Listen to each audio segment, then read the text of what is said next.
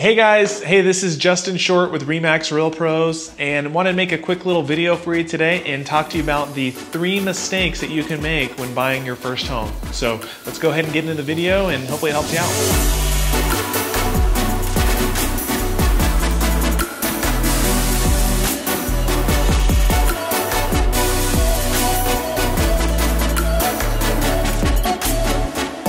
Hey guys, this is Justin Short with RE/MAX Real Pros, and I'm a realtor and the team leader here at the Short Real Estate team. Wanted to create this video again to talk about the 3 mistakes that you can make as a first-time home buyer. So right now, there's a lot of first-time home buyers that are coming into the market, a lot of millennials that are finally able to buy their first home, young families, that type of stuff. So when you're out buying your home, interest rates are low, you're gonna be excited, right? Obviously, if you can buy your first home, you can start building equity, you're not wasting your rent, you're paying down your mortgage over time. So obviously there's a lot of advantages to that, but there's 3 things that we think are super important to make sure you're paying attention to. So number 1 is going to be not paying attention to your extra costs and fees that are tied to the property. So they're not necessarily hidden fees and hidden costs, but they are absolutely monthly costs that you're going to experience on a monthly basis. So that's going to be things like your property taxes, things like your HOA fees. Those are going to be ongoing. So when you're looking at a home, let's say you're looking at a $400,000 home, right? And if you didn't realize that is a high tax neighborhood, that home may cost you an extra $250, $300 a month. So that's an ongoing bill. It's not going to go anywhere. That's going to be there for the next 15, 20 years. That's something you have to take into account.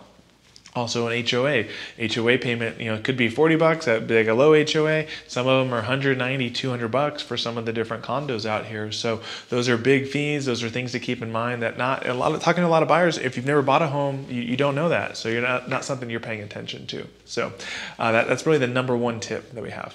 Mistake number 2 that we see people make is not evaluating the neighborhood. So a lot of times, when people are out, you're looking at your first home and you're excited, you see like maybe the pictures online looks really nice.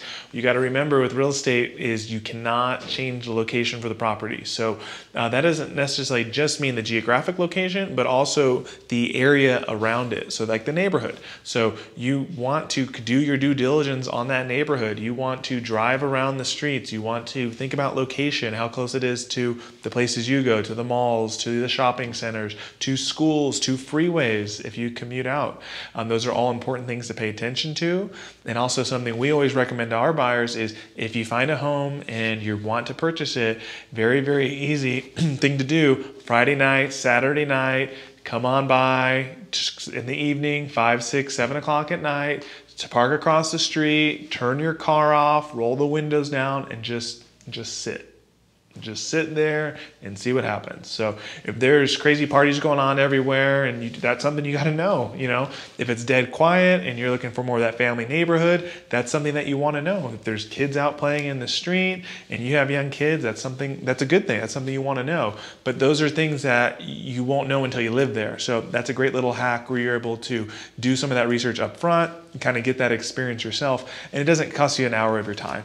And then the 3rd mistake that we see buyers make is not paying attention to the interest rate and not getting a great interest rate. So the loan has a lot of effect on your buying ability and your ability to afford the home. So you always want to shop your lender. You want to compare 2 or 3 different lenders against each other. You want to shop rates, see who's most competitive, who's giving you the best package, and also make sure it's someone that can perform and it's a good lender, has a good reputation, and is going to be able to close the loan. So I want to make sure that they're doing their due diligence up front, right? That they're doing a full approval, a full pre-approval for you up front. Because if you're going to be shopping, you can get a rate that's say a half point better with another lender that could save you $150, $200 a month. And that's super significant. All right, guys. So hopefully those 3 mistakes are something that you're going to be able to avoid. Hopefully, learning about those, it helps you out. Hopefully those are good tips for you.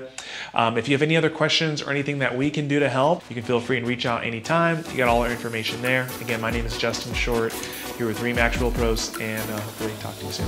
Thanks.